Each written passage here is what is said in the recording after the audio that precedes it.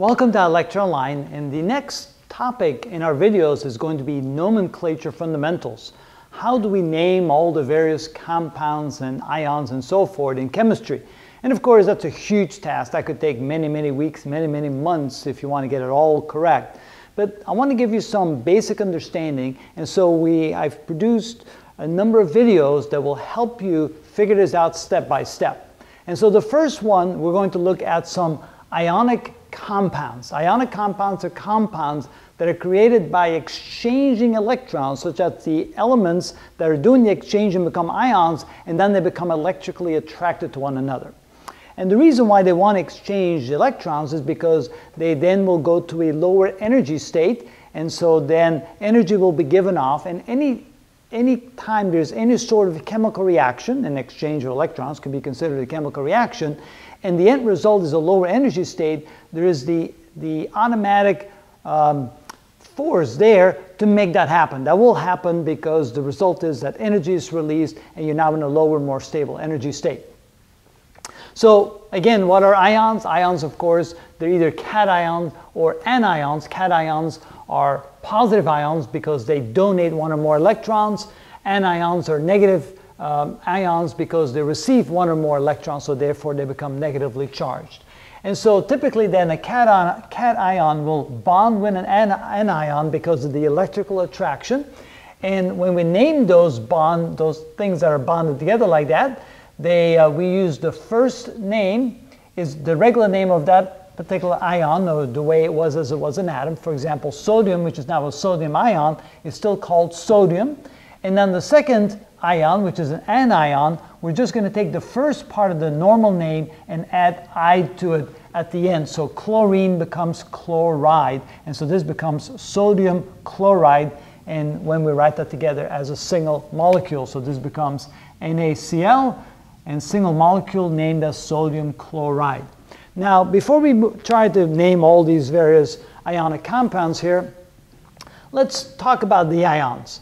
Notice here that in the first column of the periodic table, all these elements except for hydrogen, because hydrogen can either gain or lose an electron, but all the other ones below hydrogen have the tendency, when they become ionized, to give off one electron. And that makes a lot of sense because all these have one extra electron in the outermost energy level, and they're more than happy to give that electron away because the molecule or the atom doesn't hold on very strongly. So if something comes along that has a very strong need and a very strong pull of electrons, they'll simply strip the electron off. And we're talking about usually the elements that are over here, the nonmetals to the right, tend to be very strong attractors of electron, and they tend to rip the electron off of these elements right here.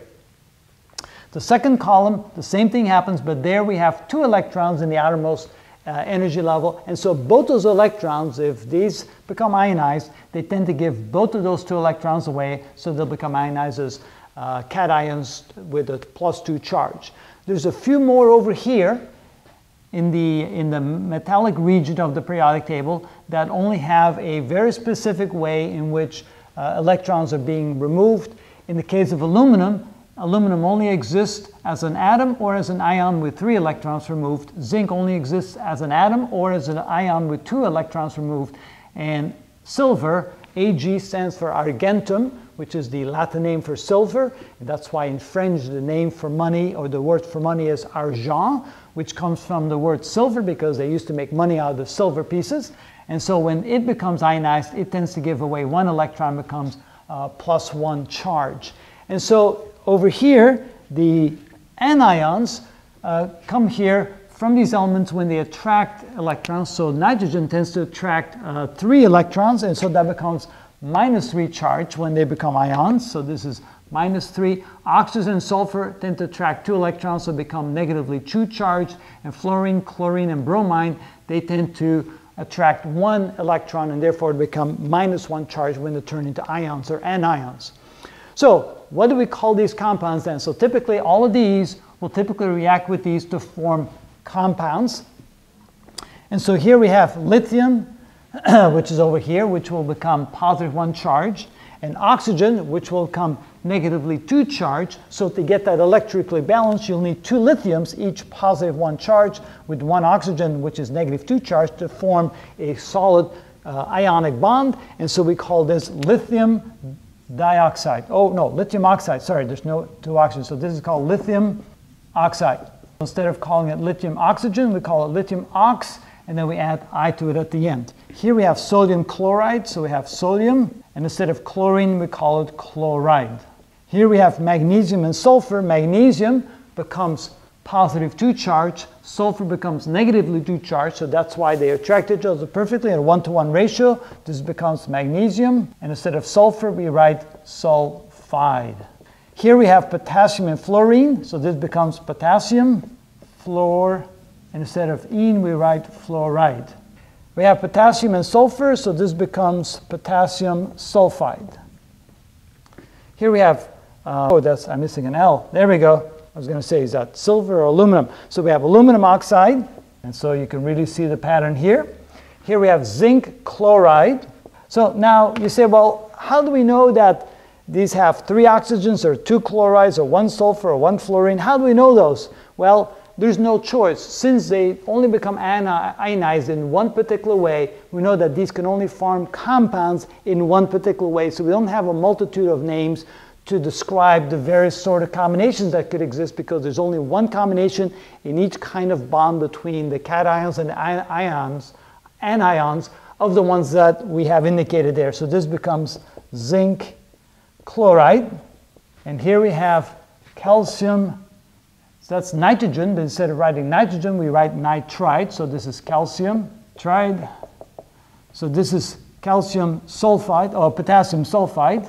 And next we have rubidium and oxygen, so this becomes rubidium oxide. So this is strontium, and here we have chlorine, so that becomes chloride. And here we have cesium and sulfur, so this becomes cesium, and that becomes sulfide.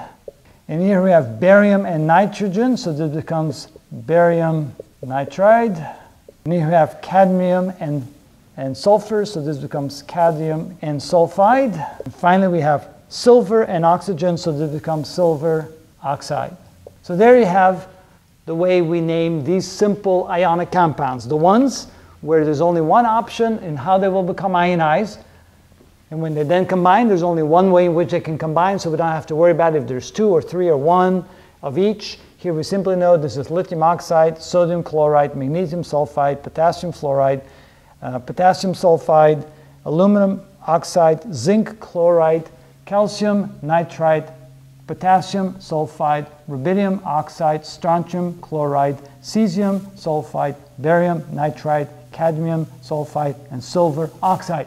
So all you have to do here is realize where they came from and how they can ionize, and there's only one way for those. So that's a good start. That gives you a nice inroad on how to name ionic compounds, but of course there's many more options and many more combinations, and we'll look at the rest in the next video. So if you're interested in this, stay tuned. We have quite a few of these videos set up to explain how to name these very compounds.